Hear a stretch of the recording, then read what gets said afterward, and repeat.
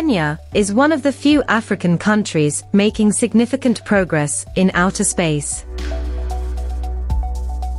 Since the establishment of the Kenya Space Agency in 2017, the country has achieved significant achievements in space exploration. For the first time, a Kenyan satellite was launched into space in 2018.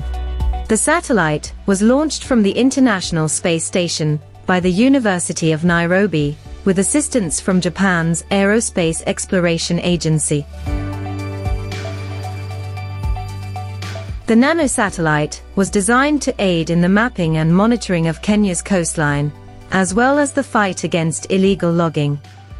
Kenya also hosted the inaugural Kenya Space Expo and Conference in 2022.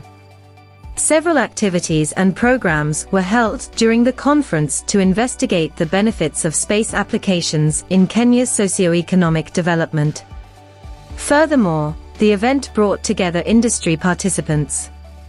KSA has also announced plans to launch the Taifa-1 3U small satellite into a sun-synchronous orbit on SpaceX's Falcon 9.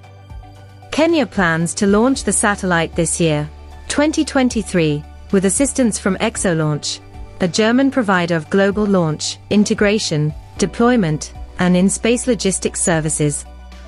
Taifa-1, One Nation, in Swahili, will provide critical multispectral imagery of Kenya for agricultural, security, land use or land cover, forestry resources, and disaster management applications.